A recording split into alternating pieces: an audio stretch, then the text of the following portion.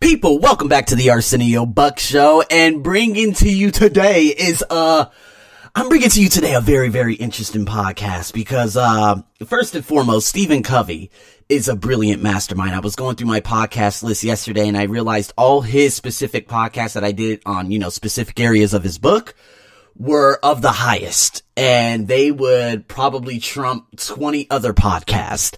So I was actually reading Empathic Listening again. And the follow-up to Empathic Listening was basically the 4 biographical responses to how, let's just say, parents always respond to their children, but this also relates to basically people who are in relationships.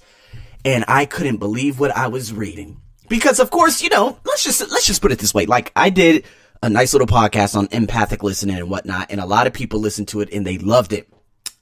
And guys, it all centers around this. Empathic listening is basically not putting yourself into the other person's shoes or putting your life into their shoes, but rather developing the necessary skills to actually, I guess, be for the person in their argument. So I'm going to go over so many different things right now. I'm not even exactly sure how long this podcast is going to be, but let's just put it this way. It's going to be very, very long.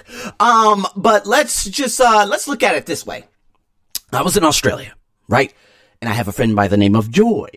And while she's talking in the car, and I still remember the scene. I swear it was a day before the Tough Mudder.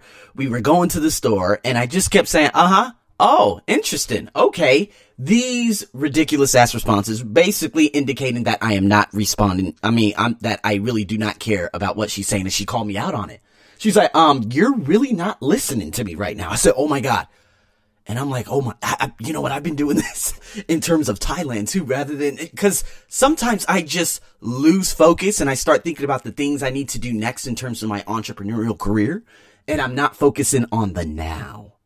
So what I really want to do is talk about talk about the 4 autobiographical. I hate this word. I'm going to call it ABG. Let's call it ABG. ABG responses. So basically there are 4. We evaluate. We either agree or disagree. We probe. Probe meaning we ask questions from our own frame of reference. Now this actually is the worst. I really do believe that, but we're going to get into it. We advise, we give counsel based on our own experience, or we interpret. We try to figure people out to explain their motives, their behavior, based on our own motives and behaviors. You see what I mean? So probing, obviously, that's asking the 20 questions, which ultimately, and you know what? It kind of goes around like this. Let's just put it this way. How's it going, son? Fine. Well, what's been happening lately? Nothing. So what's exciting in school? Not much. And what are your plans for the weekend? I don't know. See, those 1 to 3 word answers explains it all.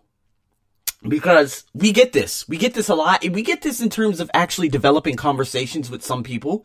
One instance, there was a girl at the gym who went on a trip to Chile for 2 weeks, and she's Thai. You never hear of a Thai woman ever going to Chile. Okay. Oh, no, it wasn't Chile. Switzerland. Okay. She went all by herself. So I saw her again. I was like, hey, so how was Switzerland? Good. Was it cold? Yeah. How cold was it? I liked the cold. It didn't even relate. That answer didn't even relate. That was it. I shut her down.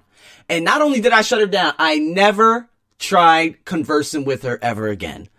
Because I do find that to be very, very disrespectful. So I could tell from my friend Joy's standpoint, it could really, really piss it. Well, the thing is, it's like, oh, okay, interesting. But it's still those 1 to 3 word responses. Now, in terms of basically, from a parent standpoint, oh man, they always do that I told you so's, right? It's kind of like my mom. I'd be like, Mom, oh my God, Thailand this, Thailand that. And you know what her response always is? Well, you're the one that wanted to go out there. You know what I mean? But no, she didn't really say that. But in terms of every other situation I've had throughout my life, my mom always advises me in the same incorrect way. So that's probably why she doesn't tell me, she doesn't really talk to me much at all, because she doesn't know what kind of response to give me. If I go up to my mom and I say, Mom, you know what? I've had it. I've had it with this job. I don't know what else to do. I'm trying to figure out what I should do. My mom can't give me the necessary say, okay, hold on. And this is why this is going to help so many people out there, because knowing the autobiographical responses, okay, the A, B, G, it's going to help you in terms of all your relationships. So let's put it this way. Let's look at a typical conversation between a father and a teenage son. Okay, so here we go. Boy, Dad, I've had it. School is for the birds. Now, school is for the birds. That's basically an idiom. Basically, school is for, let's just say, put it this way. It's not for human beings. And of course, a dad's typical response will be, what's the matter, son? That's the probing. He says it's totally impractical. I don't get a thing out of it. And then, of course, the father would respond and say, hey, well, you just can't see the benefits yet, son. I felt the same way when I was your age. However, moving on, and later on, it became very helpful. Just hang in there. You see what I mean? That's called the advising part of it. So if we go even further, the boy goes on to say, he says, hey, well, let's just put it this way. It's given 10 years of my life. Why the heck do I need to learn X plus Y to become an auto mechanic? And then the father says, an auto mechanic? You've got to be kidding me. So he's evaluating the situation now. No, I'm not. Look at Joe. He's quit school. He's working on cars and makes a lot of money now. And of course, the father responds and says, that might be the case now, but in several years, he will be wishing he'd stay in school. And so, of course, the boy says, I don't know, Joe's got a pretty good setup. And then, of course, the father goes on to say, look, son, have you really tried? Now he's probing and evaluating. And then the next one, he says, I've been in high school for 10 years, and it's been a waste. Then, of course, the father says, you're at a great school. Give them some credit. Advising and evaluating. And then he says, well, the other guys feel the same way I do. And then the father goes on to respond and says, do you realize how difficult it was for your mother and I to get you there? You can't just quit after coming this far. Now he's evaluating the situation again. And the boy goes on to say, I know you've sacrificed, Dad, but it's just not worth it. And then he says, well, look, maybe if you were doing your homework and spending less time on TV, advising and evaluating, then boom, the boy interrupts. He says, never mind. I don't want to talk about this anyway. Boom. The father has basically overdrawn the emotional bank account. And now his son is going to end up, I guess you could say he's going, he's not going to talk to his father much anymore. And then that's when the 1 to 3 word responses come. You see what I mean? This is how situations always unfold. I mean, even looking at it, you're at a great school. I don't even know what school is anymore. Personally, me, Arsenio Buck. Yes, I don't even know what school is anymore. I don't even know what an education is anymore. I don't give a damn if you go to a Harvard, a Cambridge, a this, or that. What are you going to do to change the people who you come across for the rest of your life? So if my son says, hey, Dad, I've had it. School's for the birds. I'm going to have to tell him the truth. I'm going to say, well, you got a point. Because, okay, getting that basic education, you next thing you know, you get to high school, you're adding y equals mx plus b. I'm going to tell him the truth. I'm not a fool. But then the father had the audacity to say, do you realize how difficult it was for your mother and I to get you in there and you just want to quit? Now you're putting yourself into his shoes and now you're putting blame on him when it has nothing to do about what you and your wife has sacrificed. I hate it when people play that card. And you know what?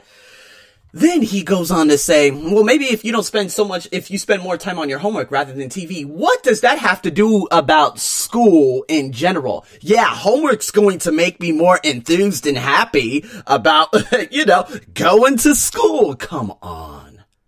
And so this is why emotional bank accounts are so overdrawn. So let's look at it this way. Let's look at it from the boy's perspective. So here we go.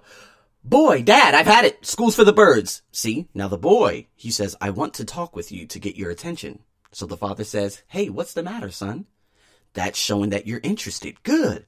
It's totally impractical. I don't get a thing out of it. Now, he's saying that I've got a problem at school and I feel just terrible.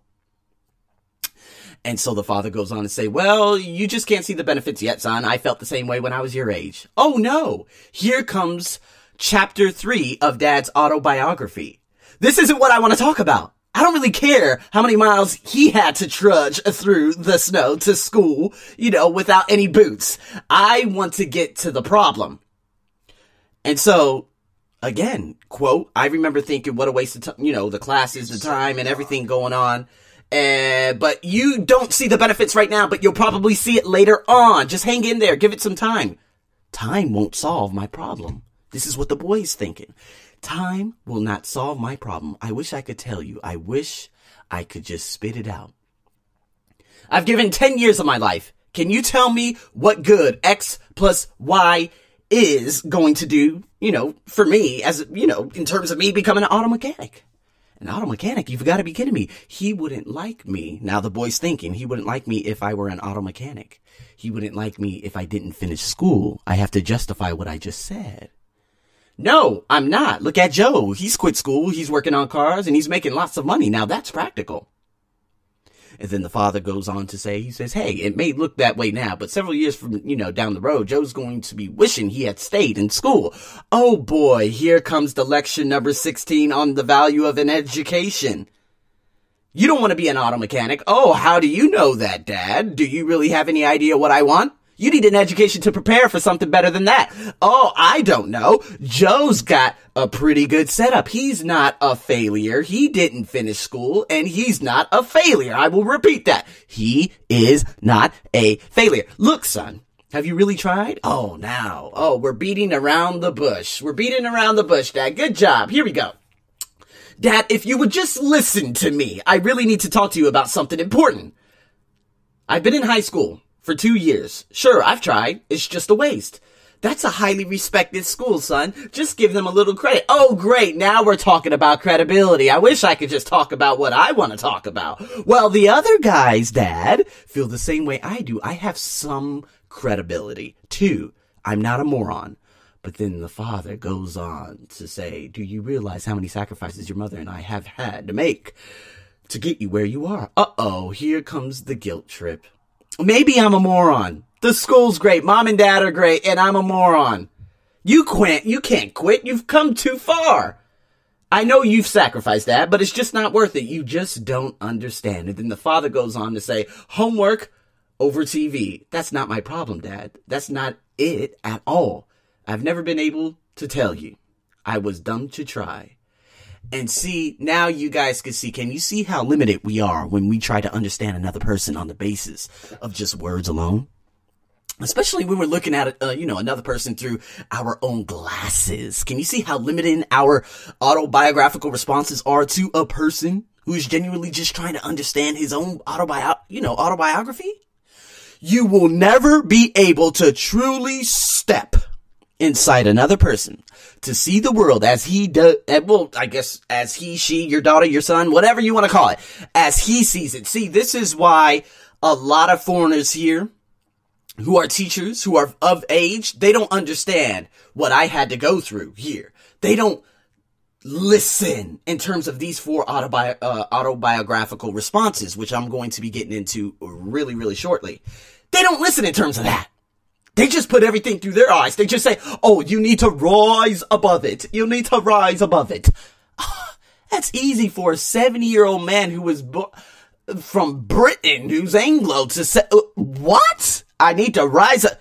You know what? Done. And see, this is how these withdrawals just build up and then boom, that's it. I never speak to the human beings again. See, until you develop the pure desire, the strength of personal character, and the positive emotional bank account, as well as the empathic listening skills to do it, you're never going to be able to become an effective listener. So, here we go.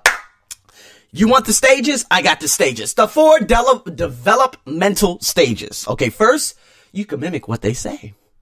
This is one way to do it. This is a skill that I've talked about in terms of active and reflective listening. So, example, boy, Dad, I've had it. School is for the birds.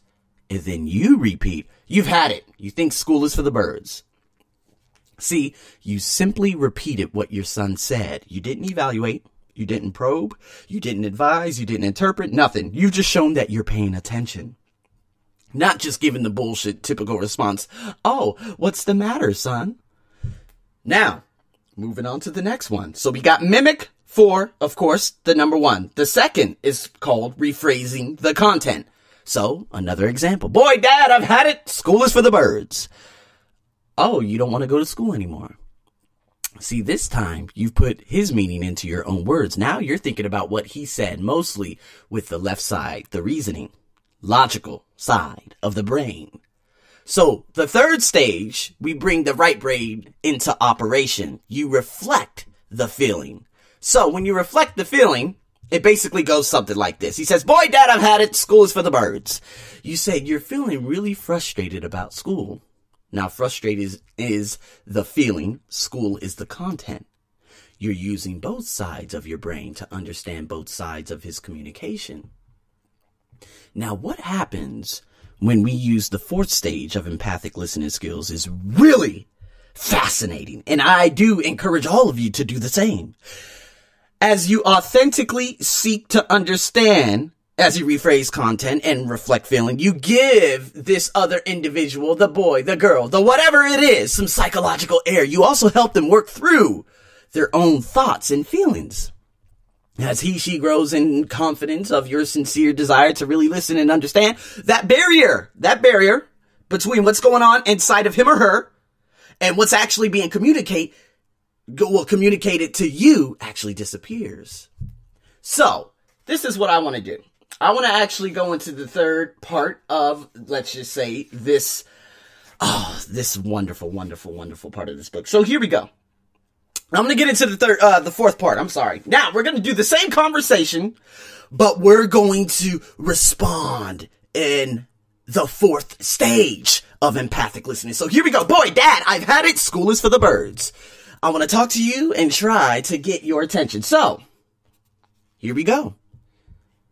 Father says you're really frustrated about school. That's right. That's how I feel. So, the boy goes on to respond and says, I sure am. It's totally impractical. I'm not getting anything out of it. You feel like school's not doing you any good. Let me think. Is that what I mean? Well, yeah, I'm just not learning anything. That's going to help me.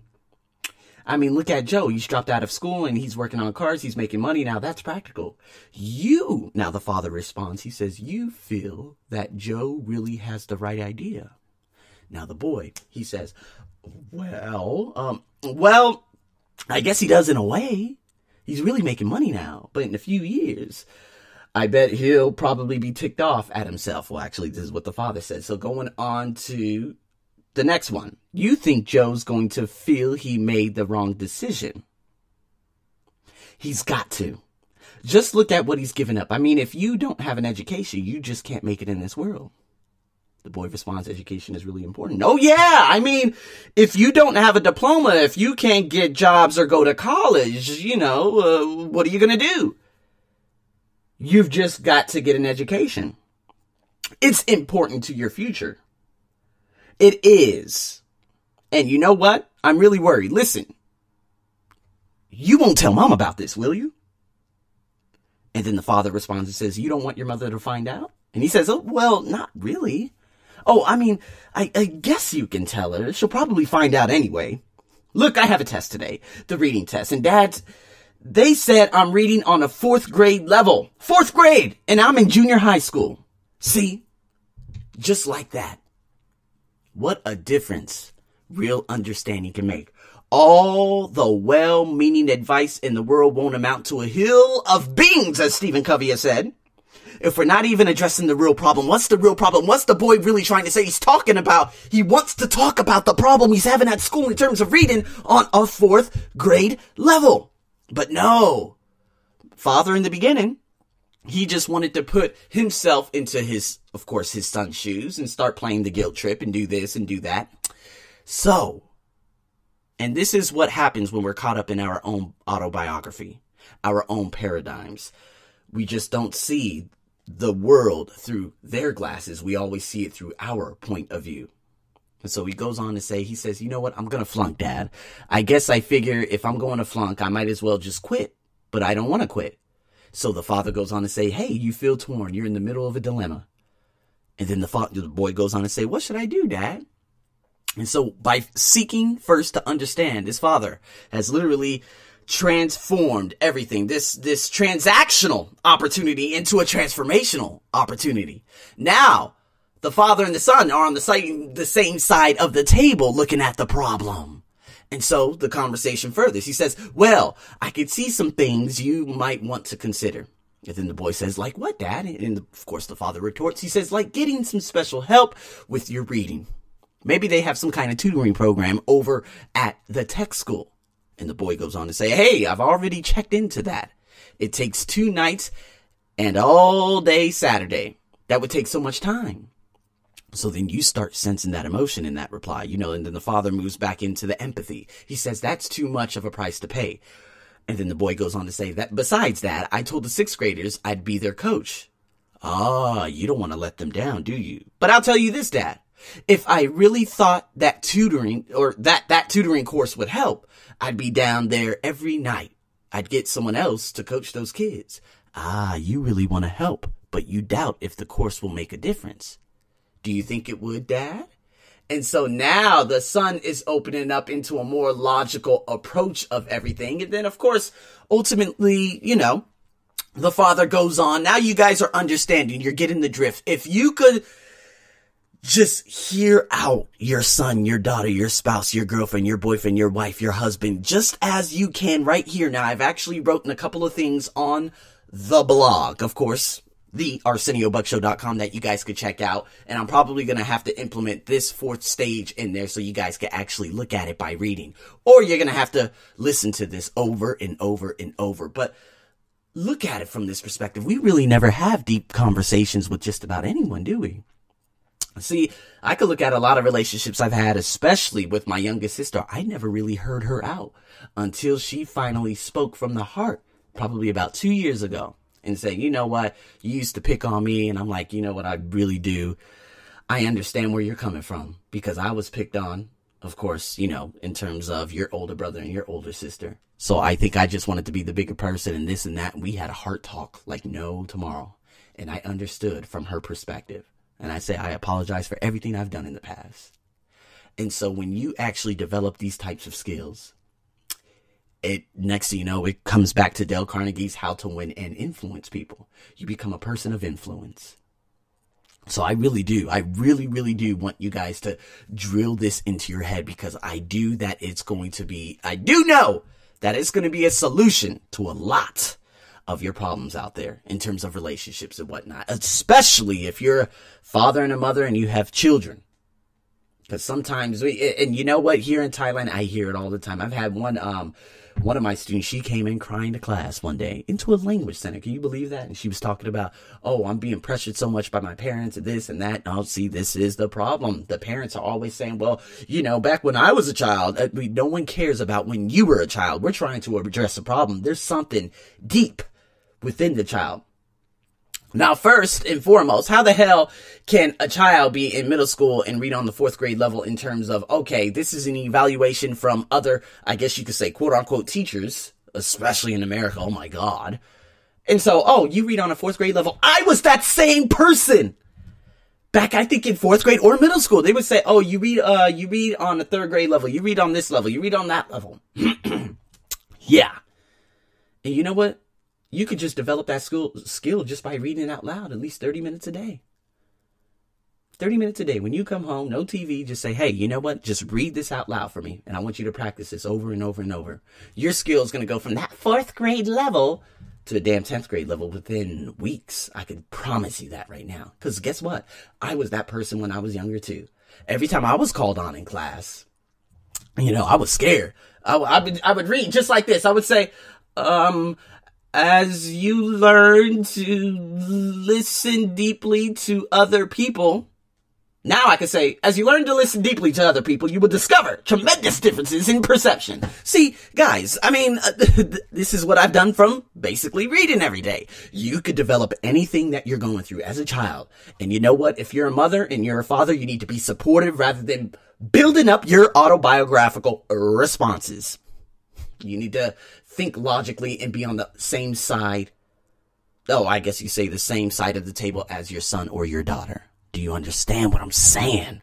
So, with that being said, guys, blog is on thearseniobuckshow.com. Please stay tuned for the Gary V pre-recorded podcast coming Monday and Tuesday and Thursday and Friday in terms of Napoleon Hill. Interview coming up Wednesday with a talk show host, Harvesting Happiness with Lisa Cypress. So please stay tuned for all of these nice podcasts. And there will be other ones coming up probably this evening or tomorrow evening or Tuesday evening. We're going to have double podcasts for a couple of days. So until then, people, have a wonderful morning, afternoon, and evening. I hope this helped you. And of course, if you liked it, shared it. If you shared it, you liked it.